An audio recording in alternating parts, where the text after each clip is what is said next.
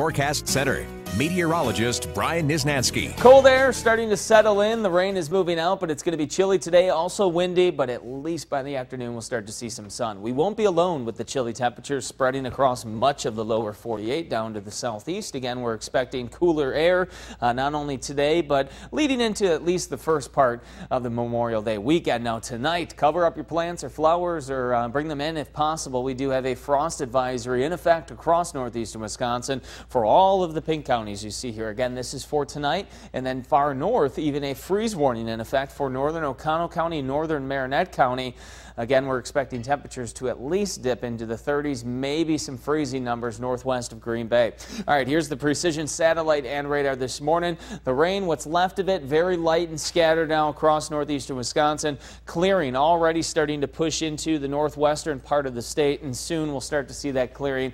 Plenty of sun expected by this afternoon. Maybe a few sprinkles still to go in Door County and down towards the Fox Valley here, especially down towards Fond du Lac. But besides that, again, the rain is coming to an end, but it still will be windy through the day today. We'll have gusty winds out of the north, sustained at 21 miles per hour in Green Bay right now, 20 in Oshkosh, 15 miles per hour in Kewanee. Now these are sustained winds. The gusts are into the 30s miles per hour. So again, very gusty out there this morning. 43, the current temperature in Green Bay. We're looking off towards Lambeau Field, cloudy skies in place, and your live look down College Avenue this morning in Appleton, current temperature at 45 as well. Chilly temperatures across northeastern Wisconsin. It's 41 in Crivets, 44 in Kewanee this morning, 47 this morning in Wapaka. Here's your temperature trend. The high temperatures the next 7 days. The normal high is 68, so we'll be below that the next few days, but then we'll work our way back up, I think, by Monday into the lower 70s and maybe even 80 by next week on Wednesday.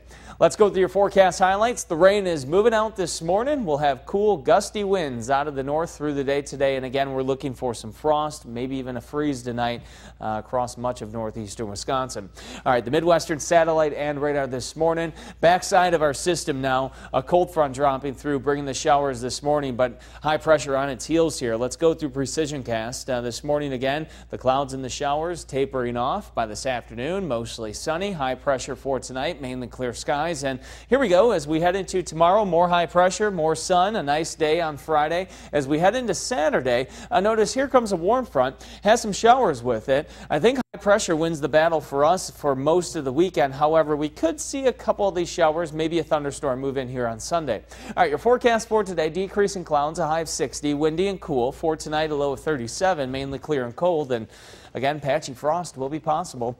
Here's your 7-day, 64 on Friday, 65 on Saturday. Sunday, again, a slight chance of a shower or storm. That chance of rain has really been bouncing around the forecast over the last few days. Now it's on Sunday, but again, it's no matter what day it falls on, Deandra, it's not going to be an all-day soaker, just kind of a chance of rain. Just kind of stay up with the forecast and keep an eye on the radar. Maybe a cloud or two, not enough to spoil any plans. It's not. I think outdoor plans should be a go. It's just going to be still a little bit on the cool side this weekend. All right. Now let's